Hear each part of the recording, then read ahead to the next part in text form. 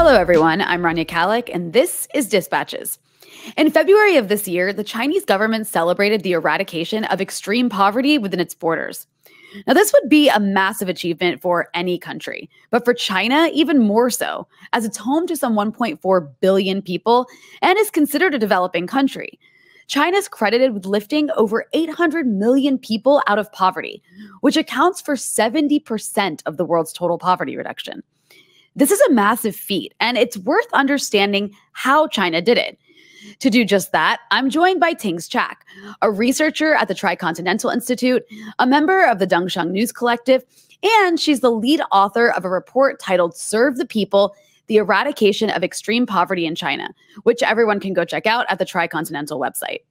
Tings, welcome. Thank you, Rania. So glad to be here. I'm so glad to have you on to talk about this. It's such a huge story, but just a quick reminder for those who are watching that you can also listen to every episode of Rania Khalek Dispatches anywhere you get podcasts. And for those who are listening, you can watch every episode on the Breakthrough News YouTube page. Be sure to subscribe. Now for the topic at hand. I'm so excited to have you on to talk about this report in particular because it's so comprehensive. As you know, of course, it not only includes facts and figures, but you guys provided this deep analysis of the poverty alleviation program in China, how it worked, why it worked, and you incorporated on-the-ground field research and interviews with experts, which is just so incredibly fascinating. And I really do encourage those who are watching and listening to go actually read the report. But for those who are watching and listening, I don't think people in the West really grasp just how huge it is that China managed to eradicate extreme poverty. So just to start off, can you give our listeners and viewers a brief overview of what this actually means in practical terms? Like, how do you define poverty, extreme poverty, and what does it mean to be lifted out of it? And then we can go from there. Thanks, Rania. I think that's a great way to get us started. Maybe I can start with the story because I quite like stories, and ultimately this is about, people's stories of, real people who get lifted out of poverty. And I got to meet one person in the process of doing this study. Her name is He Ying, and she's herself a poor peasant from the countryside in the southwestern province of Guizhou, which is historically quite a poor, very ethnically diverse region of the country. So we walked around with her for a day. She's now a leader of the Communist Party of China in the local chapter, as well as of the Women's Federation in her community. And so her day looks like she wakes up at 7:30 in the morning. Mm-hmm. She drops off her kid at school, which is a 5-minute walk away. She lives in a community where she is also one of the leaders of, one of the 12 leaders of 18,000 people. In that community, there are 3 medical centers. There's a child care center. There's a primary school, a middle school, and also right next door is where her mother-in-law lives, and her as well as her brothers and sisters and nephews and nieces. So just to get a sense, her life now looks like this. But just a few years ago, that walk just to drop her kid off to school might have taken her about 2 hours each way, just walking. A community health clinic or the nearest hospital might be, a day's ride away on buses plus walking. And now she lives in a community where those things are accessible to her. So in practical terms, as someone for her life, it is actually accessing those material things and being able to live in a community that where her kids and her mother-in-law can thrive.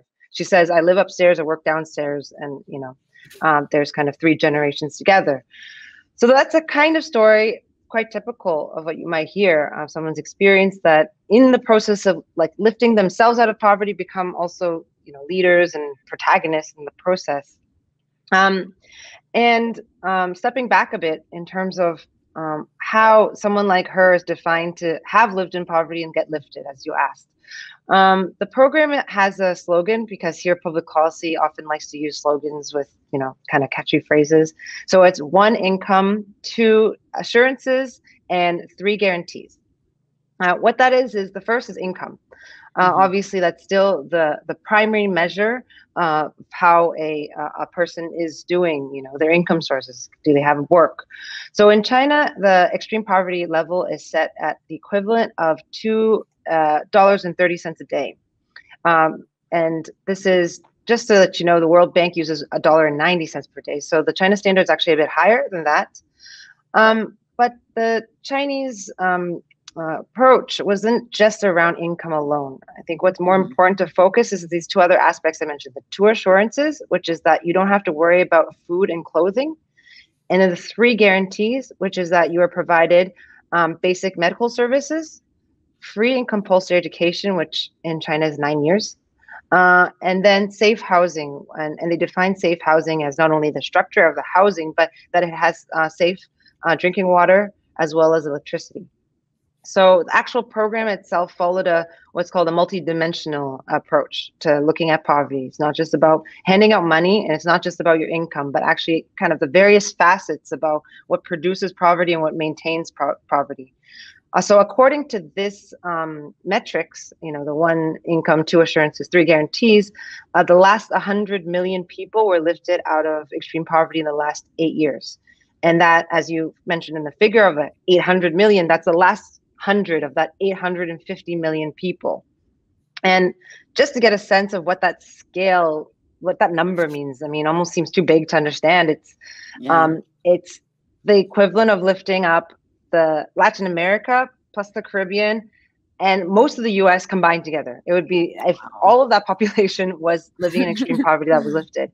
And so globally in this last 4 decades, China's poverty eradication programs actually lifted 76% of the world's poor. So contributed 76 of the global reduction poverty. So it's quite a historic feat, I guess, not only for China, but for really the world to pay attention to. Yeah, it really is incredible when you think of the sheer numbers. And as far as I can tell, just by what you just described, China appears to be or have done something really unprecedented in human history. And it's from what you describe in the report, it's not only redirecting resources from wealthier parts of the country to poorer ones, but also what was so amazing was how they conducted these household studies and actually mobilized millions of members of the Communist Party to go to these neglected and disenfranchised and remote parts of the country and work on elevating the standard of living there. And this is something that you mentioned in the report. It's just some more numbers for people, but it's just so staggering. I feel like people should hear it. The Chinese Communist Party, or the CPC, the Chinese Communist Party, the CCP, has more than 95.1 million members. That's a huge number. And as you note in the report, if the Chinese Communist Party were a country, it would be the 16th most populous in the world. And 3 million of those members, as you referenced in the report, were actually dispatched to these poorer areas, mostly in the countryside. And you also note that over 1,000 of them actually lost their lives in those poor conditions that they went to go work to help elevate. So that said, can you describe the process of this and what the members of the party who went to these places, what they went there to actually do? Were they paid for it? How were they incentivized to go? And was it effective? And I guess the answer to that would be yes, but you can explain how. I mean, I think that's one of the most, key parts of this program that really impressed us as we were working on this report, is just how much the success of it was based off of not only the CPC's ability to mobilize a whole of society, but also its party members and to go into the grassroots to do the base building mobilization work. So with that definition I mentioned, you now know how to define extreme poverty in the country. You need to figure out, in a country of 1.4 billion, who the poor are, where they live, what are their actual conditions, and then begin a plan of lifting and helping them lift themselves out of poverty.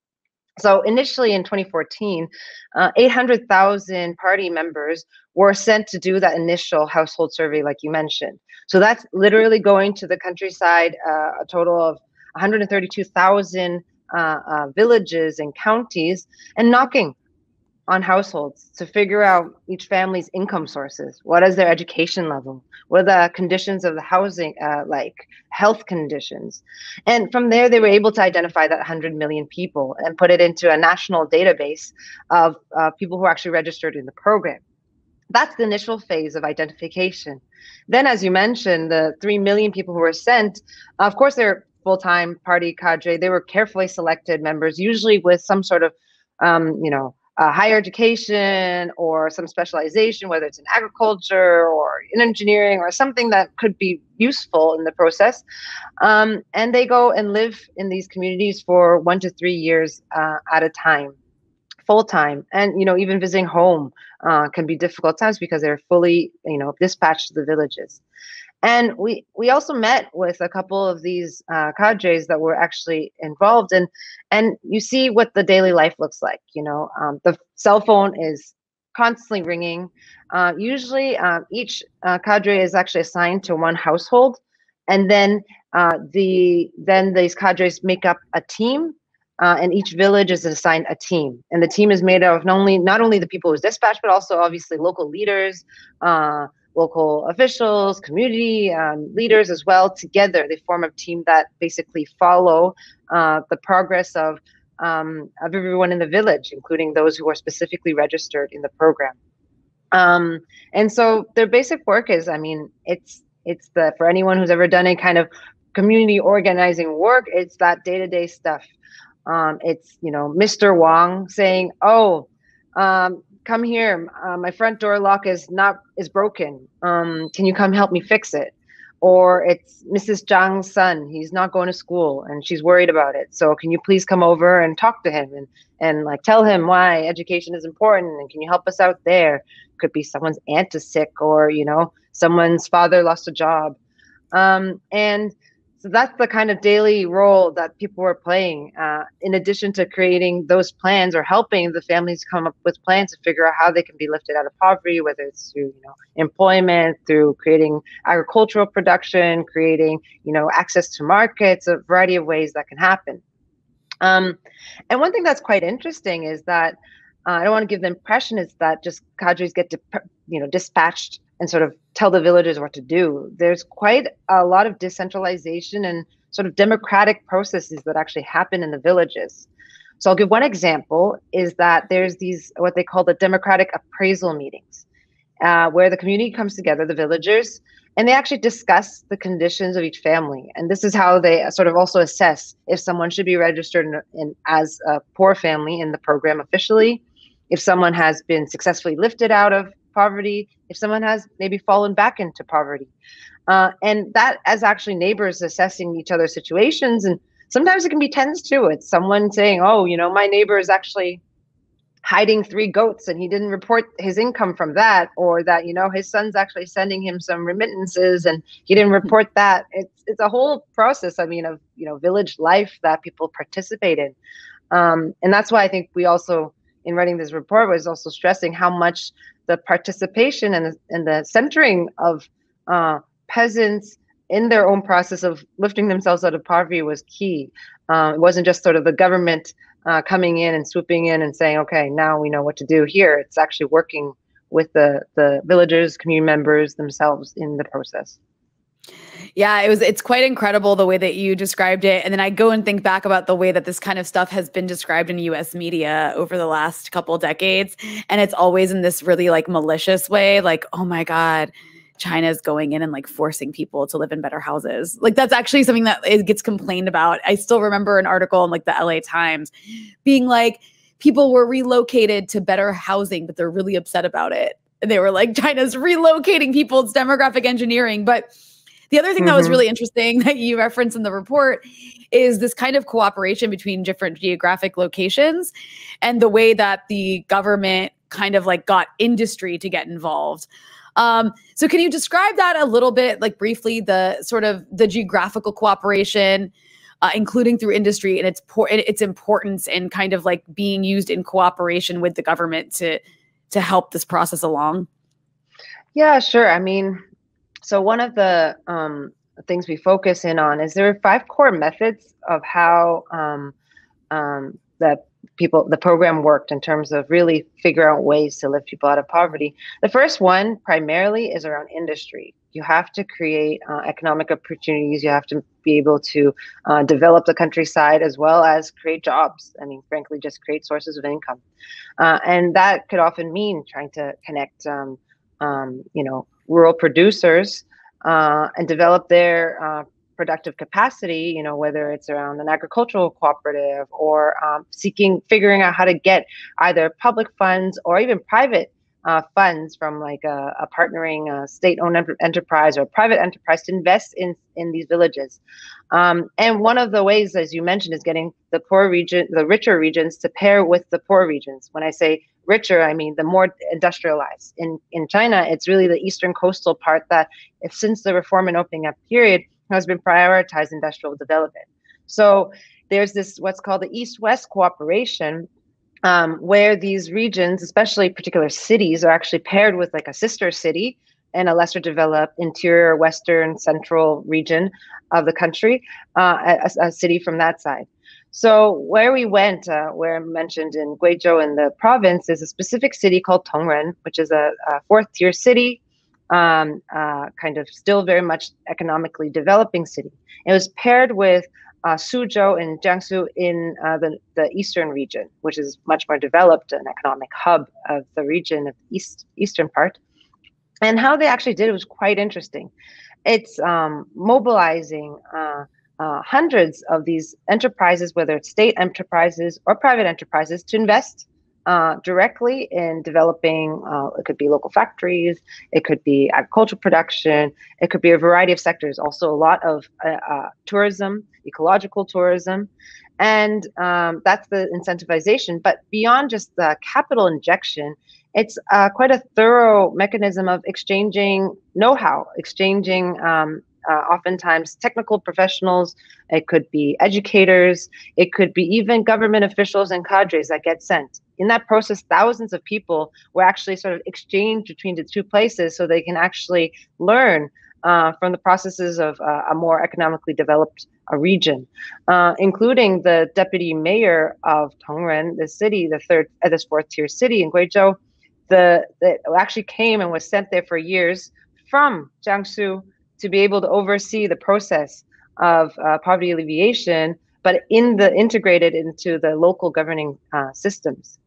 And you see that across many kinds of structures to incentivize these programs. So, so industry is the big way. So how do you get investments for that? But then there's other aspects too. It's what's called ecological compensation. It's quite interesting because, I mean, it's not a surprise to anyone that the rapid economic development when China was really trying to develop its productive forces quickly meant that it came at a cost to the environment. I mean, I live in one of the big cities in Shanghai, and it's improved a lot, but things like air pollution, water pollution, there's been serious damages to become the factory of the world to the local environment. So one of the programs has been, how to restore the environment. Huge efforts around tree planting and many quite impressive things that have been done, trying to basically make green deserts. And in that process, they also try to work with hiring people back in to work as forest rangers, tree planters, managers of the forest and local ecological environment. And beyond that, there's also aspects to education and training, which has always been key in China to kind of figure out as a key means to lift people out of poverty. And then there's also relocation, as you mentioned, which is a very small percentage, actually, just about 10% of people who were relocated to new settlements. They lived in places that were just too harsh to live in, too prone to natural disasters, too remote. And this really does happen. I mean, China is a vast country, and there's many places that you can't resolve through development or injection of capital, let's say. And then finally, who can't work, the fifth method is those who are the elderly, have disabilities. There's social assistance. You have to have some kind of social safety for those who don't fall into the other categories of poverty alleviation.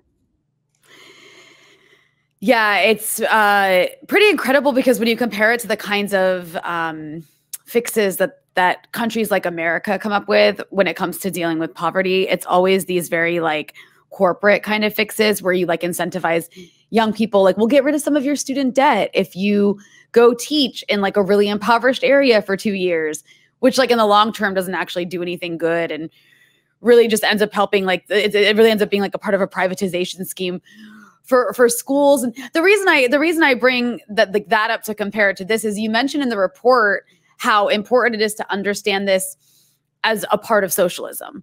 And that's right, what differentiates a program like this to poverty alleviation programs, the ones that the few that do exist in like capitalist Western countries, is what's at the foundational basis of them.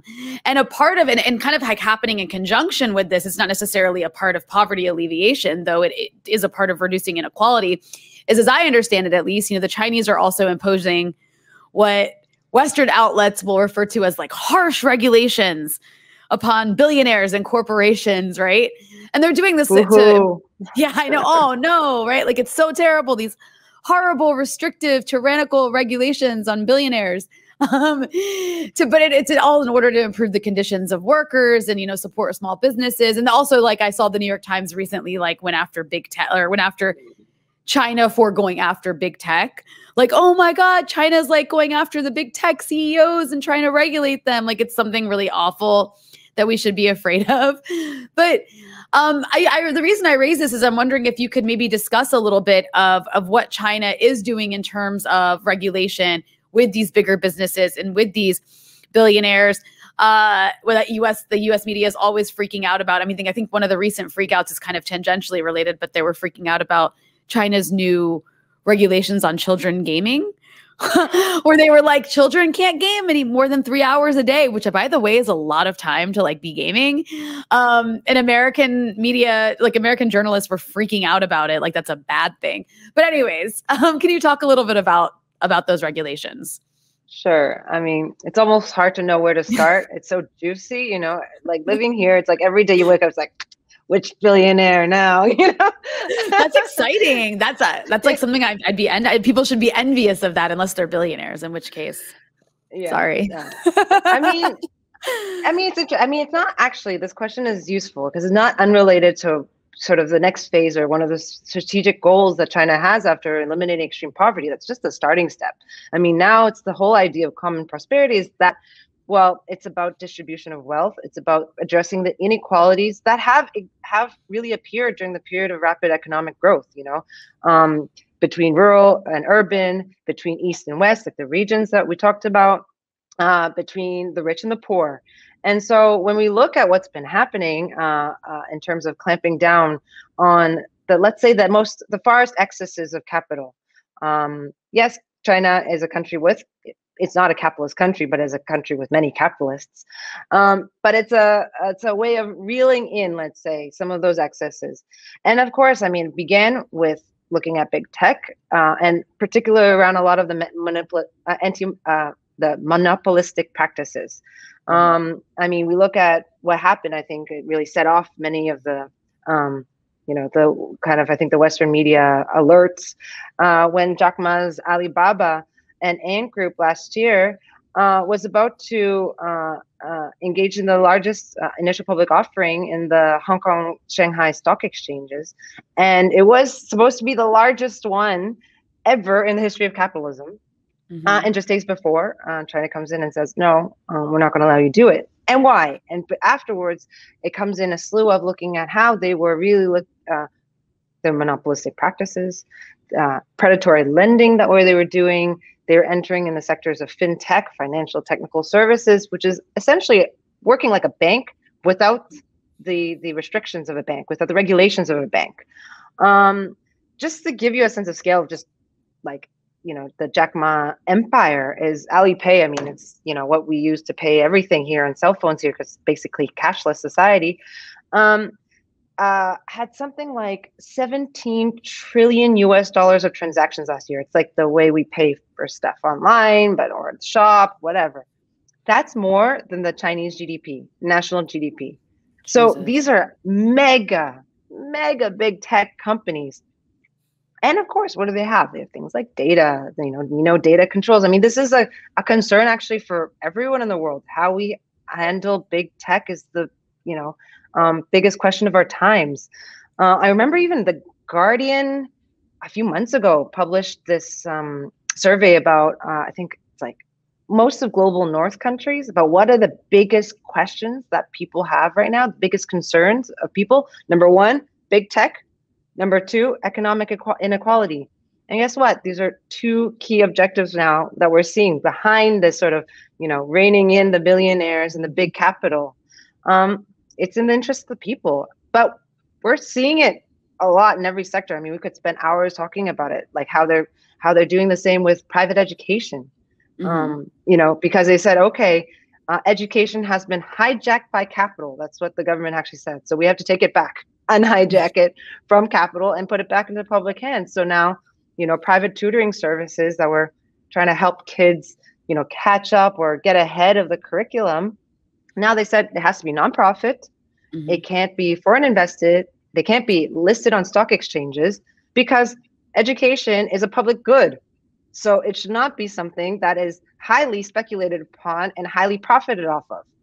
And so, yeah, we have actually seen billionaires personally losing, I think, of what is it, Tal Education, one of the biggest companies here, have lost something like up to 90% of their personal wealth. He's still a billionaire, so don't worry about it. But this is, I mean, the billionaires are... Like, I'm supposed to feel bad for that or something too, by the way. Like, oh no, I would love for Jeff Bezos to lose a significant portion of his personal wealth that he doesn't need, so that we can have like a better functioning society where people have access to basic things like education. But on that note, one reason I think that the poverty alleviation program is such a huge achievement is also because of where the country started out with this process, which was like very low on the totem pole. So can you take us through some of the history of China before the founding of the People's Republic in 1949 and kind of give our listeners and viewers an idea of what it is that China had to endure in the period known as the Century of Humiliation and how that impacted people economically, how it impacted class formation and poverty? Because we're not talking about just any country doing poverty alleviation. We're talking about a country that started out with the vast majority of people being peasants, and that was for a reason. So can you go into some of that history?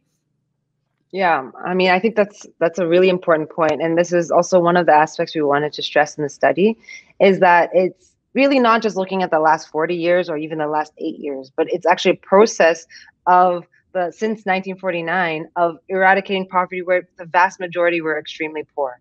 And extremely poor because of, as you mentioned, a century of humiliation. And what's that? I mean, shortly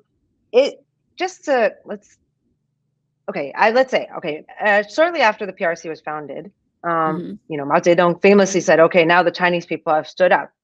And we have to think, well, what were they standing up from? Like, what happened prior to that?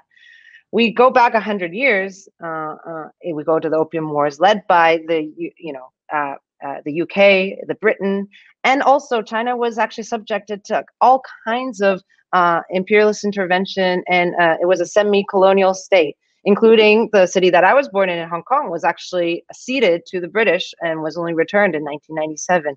That's like about 150 years of colonialism. But not only that, there was the whole section of Japanese imperialism, fascism that China was up against. During that, what is in the West is called World War II. Here, it's a much longer history. I mean, here it's a 14-year occupation. There were 30 million Chinese lives lost in that occupation that we never hear about in the kind of Western version of World War II, which really just focuses on the European front. But that aside, we have also internal processes, of warlordism, feudalism.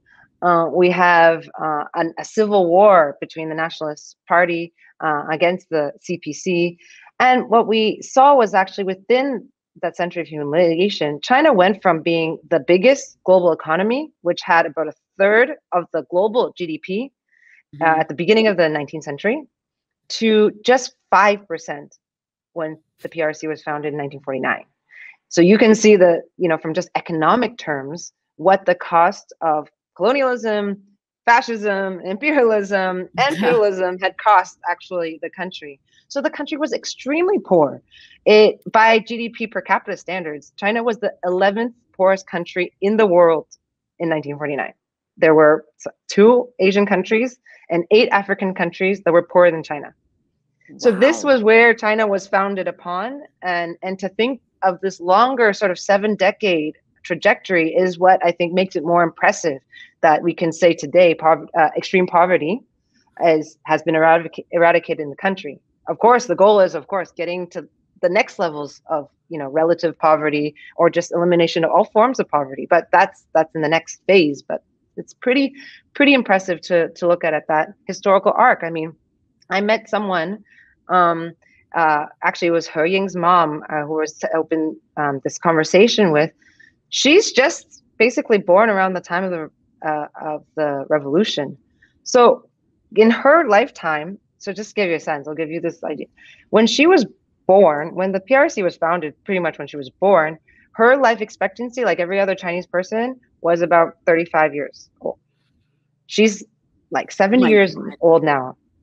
Her lifetime has doubled in her lifetime, and she is expected to live another 10 years according to the life expectancy here.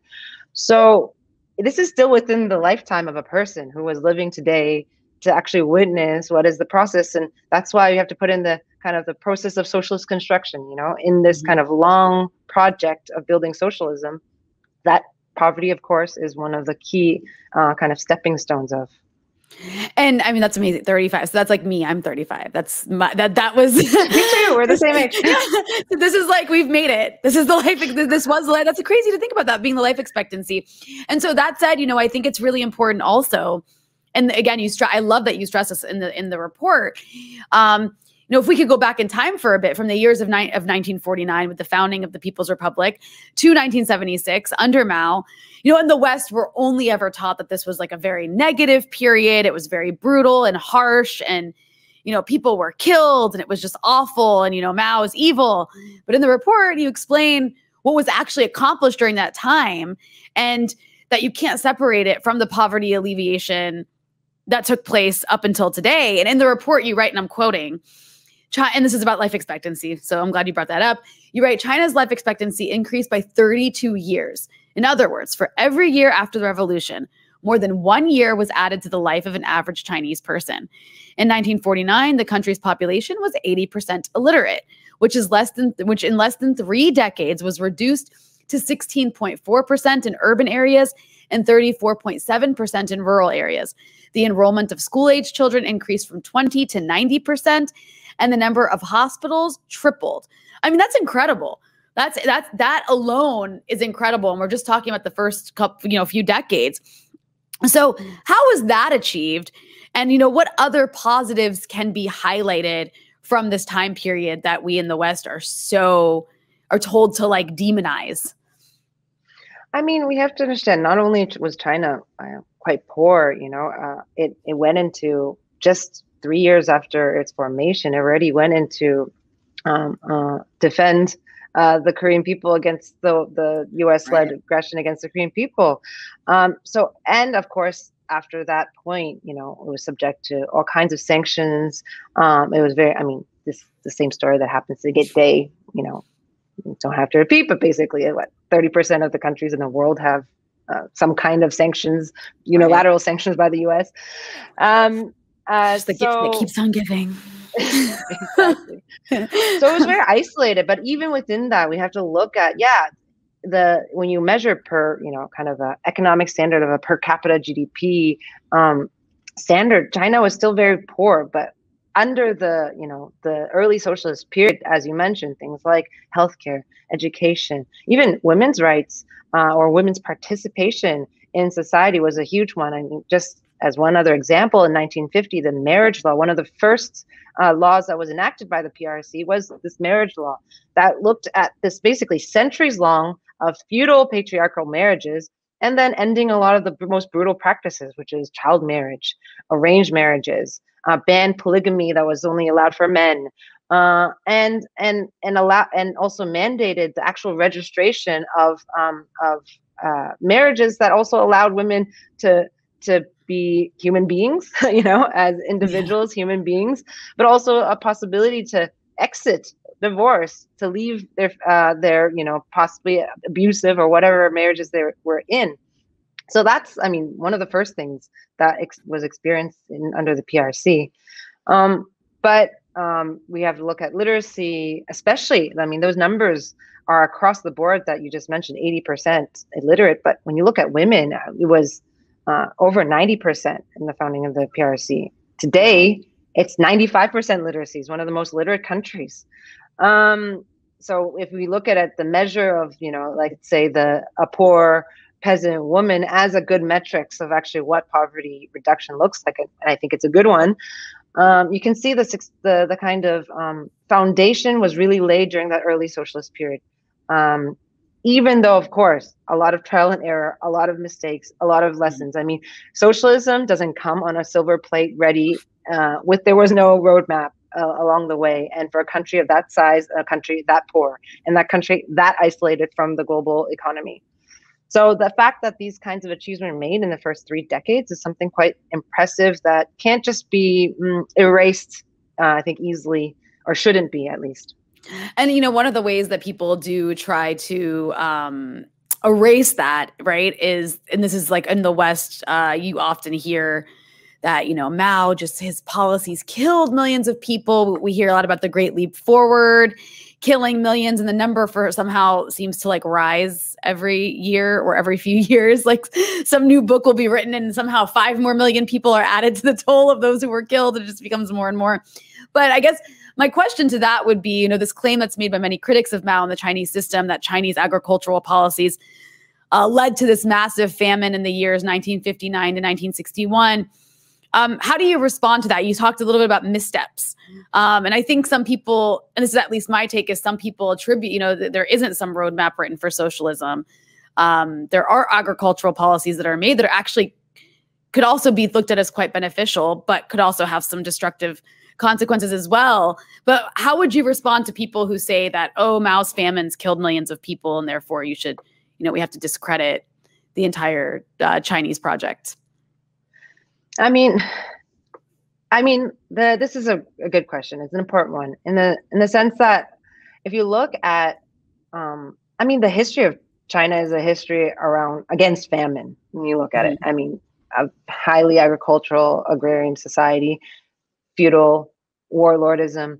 It has been living through, all kinds of battles just to feed the people, and it's still today. That's why the food security agenda is so high up on the government's priorities. But if you just even look at the modern period of China, before the PRC came to rule, especially during the century of humiliation, it's just marked by many famines. Getting food to that large of a population has always been, even in my home province of Guangdong, like in the 1940s, there were tens of millions of people who died from famine. That's not a history to be proud of. But I think it helps you understand maybe the conditions of how difficult to feed hundreds of millions of people were in a country so poor and with such little agricultural and industrial development. So we have that, obviously we have to look at those conditions. But also in its founding in 1949, I mentioned China already went on and took on imperialism, U.S. imperialism, when they basically had no money and, none of the military wherewithal to actually do that. And so coming in the 50s period, this is a very poor country that's trying to transition into socialism. And in the first, 5-year plans, like a lot of socialist planned economies have, the priority was placed in industrializing the economy over the agricultural economy. But the country was super weak. It was very weak, still within 10 years of creating, in the 50s, within 10 years of creating socialism, or in the path to socialism. And I think one thing that's also worthwhile to note in terms of the real difficulties of developing agricultural production, the question of hunger, is that during this period is also when the Sino-Soviet split was happening. And so, in the late 50s till early 61, you actually had overnight thousands of experts, agricultural experts, industrial experts, hundreds of projects, development projects that stopped overnight. Soviet Union withdrew them all in a night. And of course, then the country had to go and repay its debt quickly. So there was a huge amount of conjuncture of factors that was at play that did have a role in playing in terms of people being hungry and people starving in a history where this has been the history of my people, has been dealing with how to feed that many people. There were also, during the Great Leap Forward, many kinds of questions, around, okay, there were mid-level cadre that were not reporting the numbers that were right. They were exaggerated. There was corruption, the kinds of nuts and bolts of what makes actually any society or government. So I think it's this conjuncture factor to understand what was happening in a country so poor, so young, very ill experienced, very isolated from the world, trying to feed hundreds of millions of people. And those are some of the lessons learned. And people have been, and that's why I think understanding why the importance of eradicating poverty and why in that one of them is around not going hungry is such an essential aspect of thinking about, because it's a huge weight of a history of I don't know, if you look just at the list of famines in the last few hundred years of Chinese history, it's something quite frightening, but quite real. And hasn't happened as much, obviously, like you mentioned, lessons learned. So that's a really interesting take on that. I also wanted to ask you about the year 1979, right? That's when China opened up and integrated into the global market. I'm curious, how would you see that as having impacted the country in poverty? You write in the report that the reform and opening up period is seen as a precondition for building a modern socialist country. And so I thought that was interesting because some people, on particularly the Western left, will say that 1979 was the year China ceased being a socialist country because it integrated into the global market. But of course, you say I thought it was interesting you described it as a precondition for building a modern socialist country. So from that perspective, can you elaborate? Absolutely. At the point of, the Deng Xiaoping era, recognizing, the rapprochement with the US and starting in 1972 with the Nixon visit, is that China understood that its isolation from the global economy, from being access to the technology, the science, and the capital that was necessary to actually develop the productive forces in a way that could meet the demands of actually the people of a country that big, was urgent. And so the opening up and reform period was seen as one stage in the sort of what's called the primary stage of socialism that China was still needed to overcome its developmental backwardness, let's say. So one thing I think it's important to recognize in terms of China didn't go become a capitalist country is that it wasn't all the sectors that were opened up to the market reform. There was very much what's the policy of called keep the big, let go of the small, that's kind of a way to translate it. But basically the strategic industries still have always maintained in the hands of the state, under the control of the government as public state-owned enterprises. The smaller, less strategic ones were opened up to market forces to develop. And of course, the China that we see today, when we look at I live in Shanghai, and it's a highly technological society, very advanced in many ways. That came from that opening up to the West, exchanges around education, technology, science that was able to use to help develop China's economy, industry, science, and tech. So of course, that was one of the ways that China made the assessment and in this process of modernization or towards building a modern, socialist, modern society. But what's really important here, as we were talking about some of these, juicy pieces of news we see every day, is that capitalists don't have political power. Ultimately, that's what's, I think, an important thing to remember, is that there are very rich capitalists here. They have a lot of money, but they don't control political power. And we're seeing that exactly where, we see, the Western pundits or people, China watchers, getting very nervous about what is China doing with capital, or what is China doing? Billionaires is that ultimately saying, okay, we know the government's in power under the direction of the CPC, and that when it gets too far, we will reel it in, we will control it. And we're seeing that in a huge way right now. So that's the kind of modernization, development, productive forces to a certain way, but also being able to say, this is not working. Things like education, the three mountains now are education, healthcare, and housing. And that's what we're going to see in every one of these areas where those excesses can't be acceptable. I don't know. I mean, I think the American three mountains of like Pentagon and Pentagon are way better than what you just described. No, it's so funny though, because it's not just funny, it's fascinating because China has managed to do this thing where it's like the capitalists in China do exist, but like you said, they don't have political power. It's the other way around. It's like the government is in charge of them. Whereas in the US, it's the complete opposite. The capitalists are in charge of the government and they dictate policy. And I think this goes to the next question I wanted to ask you about, which is this ongoing debate. And again, I keep bringing it back to, I hate to center the Western left so much because they really don't deserve to be so centered. But, you know, the majority of our audience is, of course, American. So in that sense, you know, it's important to, I think, engage in this argument because we often hear China's not a socialist country. China's a capitalist. Not only is China a capitalist country, China is a hyper-capitalist country. It's like the most capitalist you can get. I've actually heard this argument made on the Western left or in some segments of it.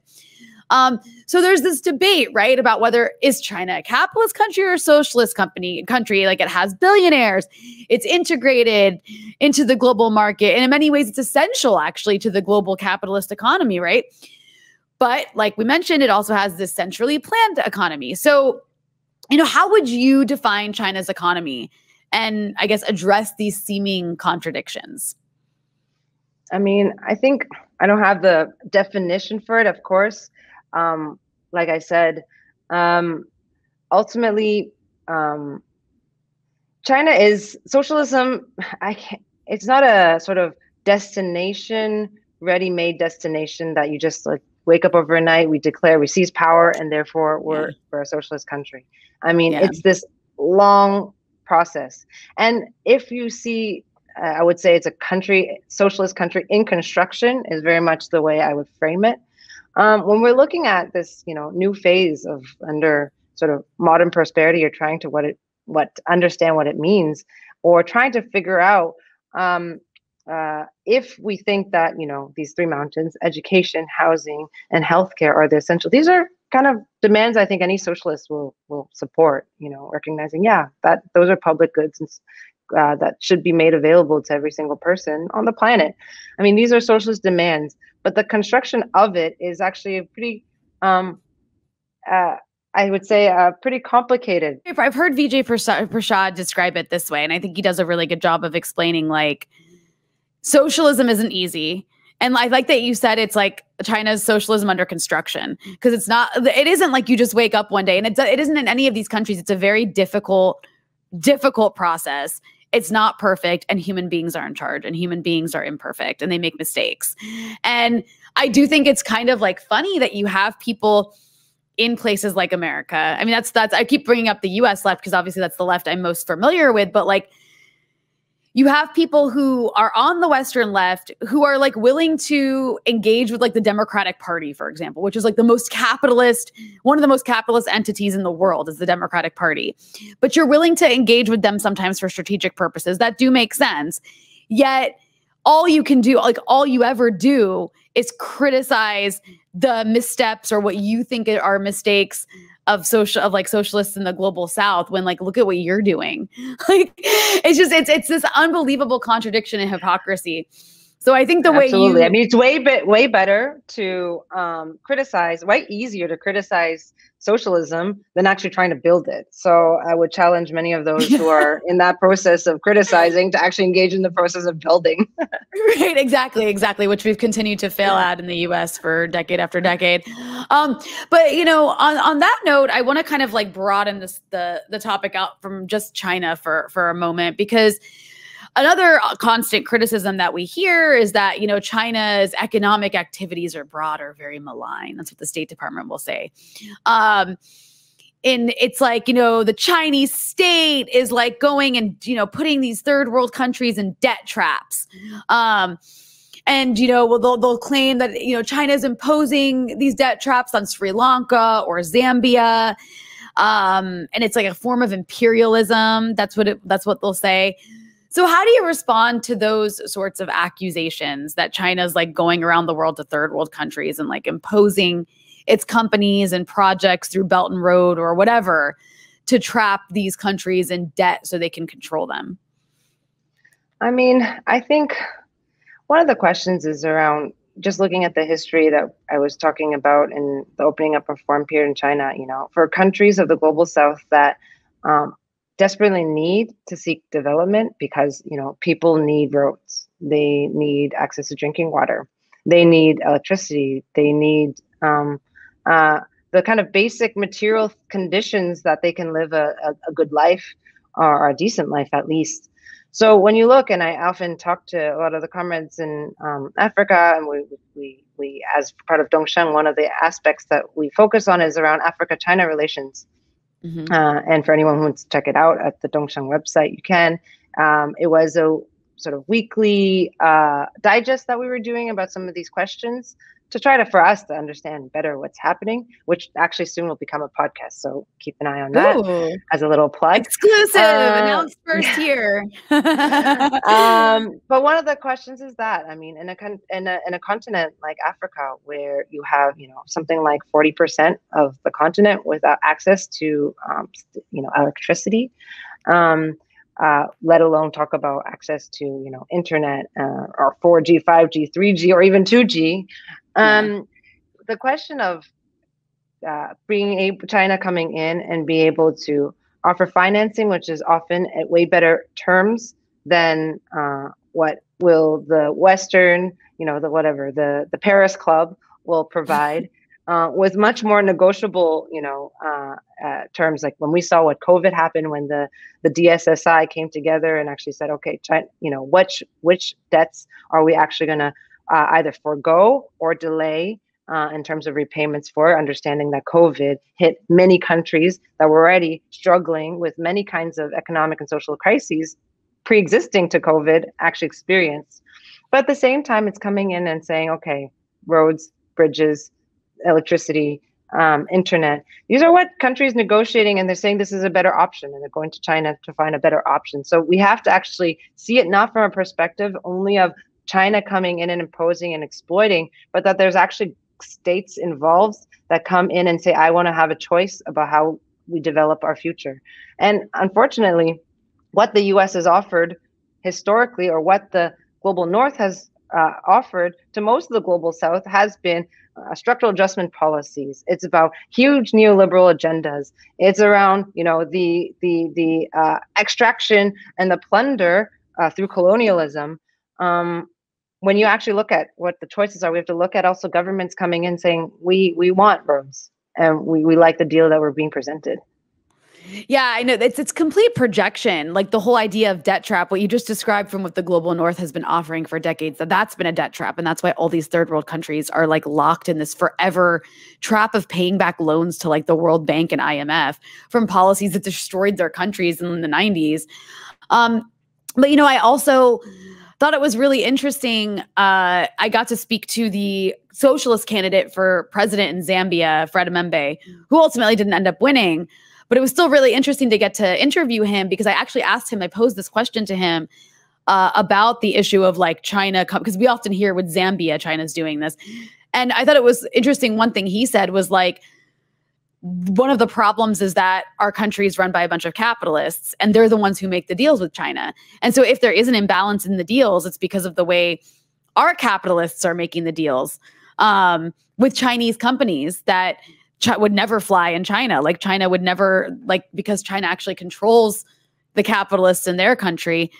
If there's anything happening that's like exploitative, it wouldn't happen in China. It's happening in our countries because we're capitalist countries, and that's who's in charge. And I just thought that was really interesting. But the other thing I would also add to that is, like, from what you were saying, where the deals are better with China, it's absolutely true, because, I live in Lebanon, and a lot of the Middle East, a lot of Middle Eastern countries that are trying to kind of turn towards China, one of the reasons is because China doesn't impose conditions. Like the US, when they come in and do business, or European companies come in and do business, they impose these economic and political conditions on countries, whereas China just doesn't seem interested in meddling in that kind of way. Excuse me. Which I think is really important. But sorry, as you explain in the report, China's gone through these various stages of development, beginning with the national liberation in the 40s and then overcoming the massacres by the Japanese, then stabilization, and then they needed to build this new society. And like you mentioned, overcome famine and poverty. And now they find themselves in a new context with new objectives. They expanded productive capacity, but then you mentioned in the report, like unbridled growth leads to problems and imbalances, which is something that Xi Jinping has expressed that he wants to reduce these imbalances between rich and poor. So can you elaborate a little bit on what that means?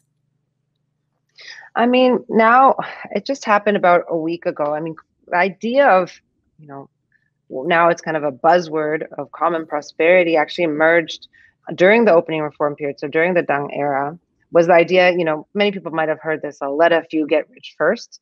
And it oftentimes is the kind of second part of that doesn't get told, which is that, okay, the rich getting rich first have a responsibility to also help uplift the regions or the people that are lesser or less rich. That sounds funny because it's a translation, and it's really hard to translate many things from Chinese and without making sounding ridiculous, and Western media loves doing that. Yeah. But putting in context is the idea, like the East-West cooperation as an example. There was with the resources that there are in the strategic kind of development, develop the Eastern area, industrialize the Eastern area. And now we are seeing in the poverty example is actually then there's a responsibility for then contributing back to the uplifting of less developed regions.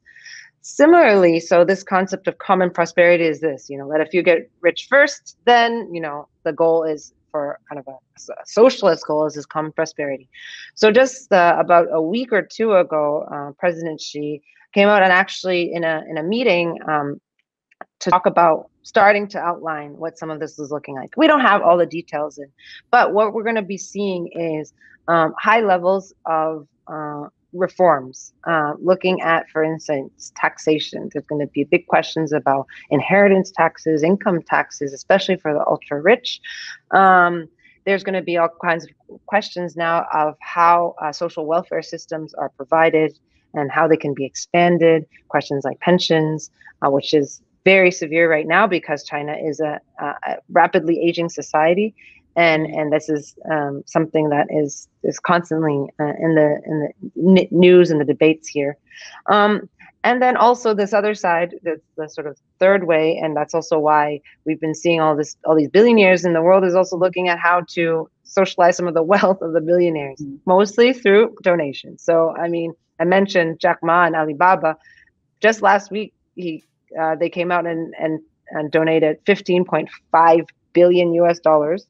Whoa. Towards a common prosperity fund. So these will be actually used to go back in to education programs. It could be rural agricultural development, all kinds of things. But we're seeing one by one these big tech coming out and actually contributing back. Of course, that's a stopgap measure. It's not a kind of structural question, but there's all these aspects right now, and I think we're going to see many changes about how does inequality get tackled, and in various levels. So we seeing this sort of reeling in a big tech, these reforms around education, healthcare, housing, as well as thinking about the social security apparatus are big questions all around the question of equality. It's so amazing because like what you're talking about sounds so great. And then I just think about the conversation among US policymakers, and it's like, can't the rich just pay like a tiny little wealth tax, like a teeny tiny one? And then you're talking about like giving $15 billion from like one person. It's Jesus. So, you mentioned this earlier and I wanted to touch on it again. I just have a few more questions for you. I know you've already given me a lot of your time, but this is an issue that doesn't get talked about enough. So I think now, since you wrote this report, it's so important to like pick your brain about it. But in the report, you mentioned poverty as being more than just the way the US measures it or that the World Bank measures it. And you mentioned how China took this like multi-dimensional approach where which you also described in the beginning of our conversation, where they include things like access to electricity, food, clothing, medical services, housing. And I was just curious, with this measurement of poverty, like, would that, if we actually took the way that China measures it and applied it to the rest of the world, where it's only just measured with the $1.90 a day line and then nothing else is looked into, if we took China's version of measuring poverty and applied that to the world, are we actually undercounting the amount of poverty that exists around the globe? I mean, obviously, I use the word multidimensional poverty, and that's actually something that was set out by the Amartya Sen, Nobel laureate, and he was one of the key thinkers around poverty and helped develop the multidimensional poverty index. China doesn't use the exact same one, but based on these principles of looking at some of the kind of social and material factors behind poverty, not just an income source. So according to the UN, the people who are living in multidimensional poverty is over 1.3 billion people. If we look at extreme poverty, I mean, remembering if we're going to use the sort of international standards of the UN, like the Sustainable Development Goals, by 2030, the goal was to actually eliminate poverty as one of the Sustainable Development Goals by 2030. What has happened, and of course exacerbated in the COVID moment, is just last year alone, we saw, at least only looking at sub-Saharan Africa and in South Asia, 71 million people who have fallen into extreme poverty. And it was the first year since 1998 that there was a global reversal in poverty. So more people got poor as opposed to slowly eradicating poverty. And so according to extreme poverty standards, not the multidimensional with all the aspects of education, healthcare, housing, the number is actually expected to go over 1 billion people by 2030. So instead of eradicating poverty, it's actually going to surpass 1 billion by the extreme poverty level. So global poverty, I mean, is a huge issue of our times. So that for that reason alone, being able to study or at least be able to share some of the lessons and learnings from here is something I think whether you're a socialist or a leftist or not, should be interested in. Anyone who cares about the future of humanity should be interested in. Yeah, it's like also it's China wasn't a European country that eradicated extreme poverty. It was, like we mentioned, it was a developing country that's done this. So it's actually become a real symbol for a lot of other developing countries of like, we want to emulate that, which I think is one of the reasons that China is ideologically such a threat to the US at this point, is because it stands up as this like example of what a developing country can be. That is like the antithesis to capitalism. But speaking of like the poverty rising in the global South, at the same time as China has been so successful in eradicating it, given that the global South did see the opposite trend with poverty increasing, and that I know that could be also attributed to COVID, to what else do you attribute that? Like, why is that happening? I mean, well, one thing, when we look at the COVID moment, is what is revealed is the recent 3 decades of neoliberal agenda that has actually just pillaged and hollowed out the public sectors, whether it's healthcare, which is the most obvious now still the growing pandemic year, and then and all sectors across, education, housing, and these factors have actually really prevented the people from being able to meet the most basic necessities. Of course, then the growing unemployment, but the neoliberal hollowing out in this particular moment of the capitalist agenda has created devastation for the world's poor, particularly in the global South. And so, whether it's that or also even just looking at the response to the pandemic, look at it's a test of the strength of the public institutions to be able to respond, how quickly, how efficiently, and the country I was living before I came here at the end of the COVID was in Brazil, where it reached levels of having similar to US, of over 5,000 deaths a day. I mean, that's in one day was the amount of how many people in a country of 1.4 billion actually died in the whole duration of pandemic here in China. One day with over a year and a half of the experience. So these are, you know, these are kind of the tests of the strength of its you know, public capacity, its institutions. And it's no doubt that obviously the many of the socialist countries, or the socialist countries in construction, whether it's from Cuba to Vietnam to China to, or even communist run states like Kerala and India, have fared way better in this response. Yeah, and actually that was like the last thing I really wanted to ask you about, was going to the issue of COVID-19 and the response to the pandemic. I'm curious if like you could draw a line almost, or a thread between China's poverty alleviation program and the way it was able to kind of get all these people on board for this process, like across the country, across geographic locations. If having that infrastructure in place was able to help at all with the government's ability to respond to COVID-19. Yeah, I mean, I think that's really important. You mentioned that, you know, the CPC is over 95 million members, but also including with that, it's, you know, thousands, if not about 5,000 organizations at pretty much every level sector of society, to the most kind of grassroots community level. And at the COVID moment, it was really based on the community groups, not only professionals, but actually community groups that were already organized to do temperature testing, to help check, you know, the door-to-door knocking, to figure out, you know, to administer the tests. And so it was that this kind of infrastructure was mobilized in these kinds of moments, and you would see the kind of fight against COVID and the fight against poverty happening in the same year. They're able to kind of control both these things the same year is actually a kind of, say, a testament to how that infrastructure works. But I think with that, I think another parallel is not dissimilar to, you know, the sending of the cadre to the communities for poverty alleviation, is also sending the cadres, whether they're doctors, medical professionals, or even delivery workers, to be able to control the COVID situation. So as a result, I think one thing that if you read any of the Western news, it almost feels like in any day now, the CPC will fall, because the people will like rise up and like just it'll just fall.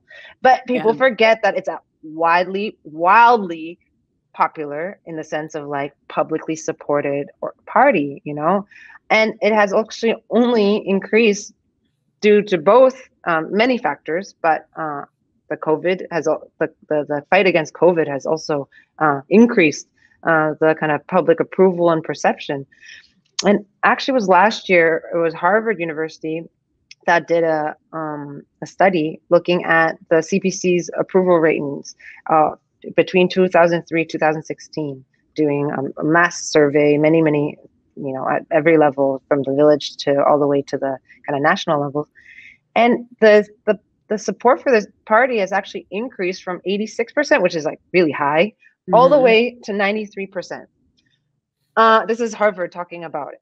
And of course, they credit to various things. It's about, okay, the responsiveness of local governance and officials and leaders. It's around the, you know, battle against corruption. It's around, which is very severe here, and take it really seriously up to the top levels of government.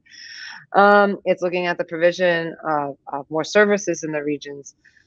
And now after COVID, the numbers have actually just increased. Like, there is a pretty high morale and confidence in the government's ability to I guess provide for the vast majority of its people.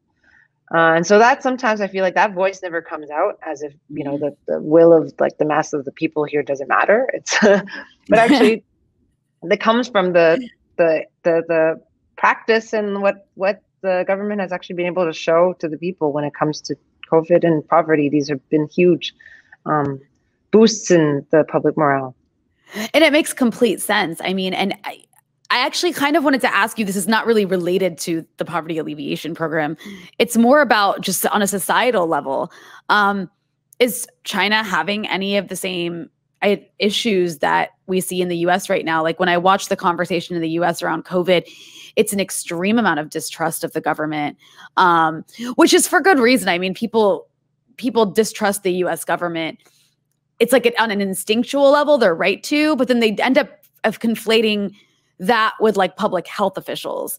And so then they become distrustful of like what the government's doing in response to COVID or saying you should do in response to COVID. And so people don't trust vaccines. And there's all this vaccine hesitancy as a result. And people are like distrustful of mask mandates and like of lockdowns and of like literally the state doing anything during a public health emergency.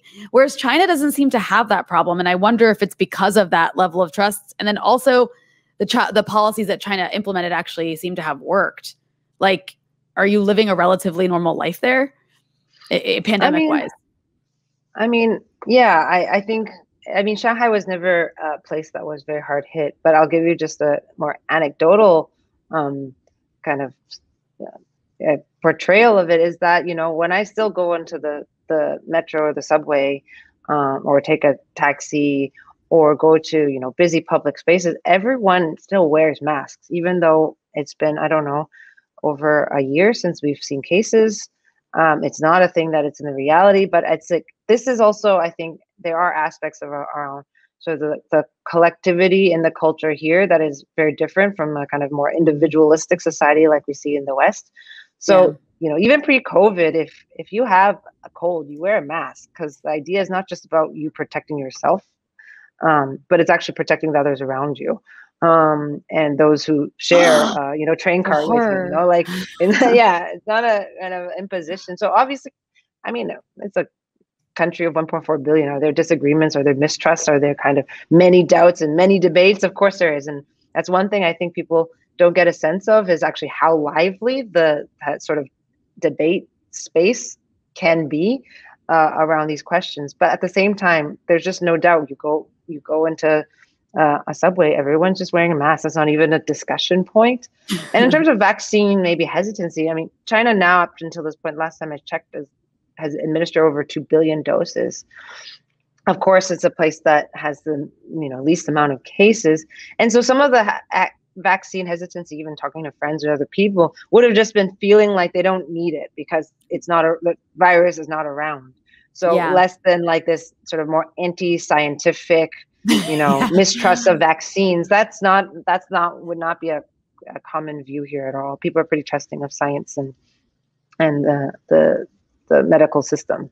Yeah, and I think that's probably, I think you really hit the nail on the head too with the issue of like individualism versus collectivism, because I think that's another really big issue we have in the US in the West in general, but specifically in the US, is this like very like libertarian strain of thinking that like you almost can't escape it. If you are born and raised in America, you're sort of like inculcated with this sort of individualism. Even if you're a socialist, you can't help it sometimes. Like it's just, and anything that like sounds like a mandate, a vaccine mandate, a mask mandate, feels like some sort of imposition on your personal freedoms. And that's the first thing that comes to mind, as opposed to like, oh, I just don't want to get other people sick, And so, yeah, I guess it doesn't sound like you guys have that conversation or that debate or that problem in China. But I guess a lot of countries don't really have that problem. The thing is, it's interesting. And back in November, so like 10 months ago, I went back to Brazil, and I got all the vaccines and the paper. I'm used to it here. Everywhere you have a green health code. Obviously, have I ever complained about it? Probably. Just be like, oh, bummer, It's annoying. But at the same time, it's just like, but the moment that you don't feel it anymore, and you don't feel like you're being taken care of, like in a kind of the state is not taking care of you. But going to Brazil was that. I arrived and I'm just sort of like, there's these really cute videos here of like kids that got trained to like just stick their hand out and just like get their temperature tested, like little babies. So I just felt like I was going around like trying to get someone to take my people were like, what do you want? What do you want? A bracelet? Like, what do you want? International airport. I didn't get tested. I didn't get tested, not even for obviously none of the COVID tests, but not even temperature checks. It just came from an international travel.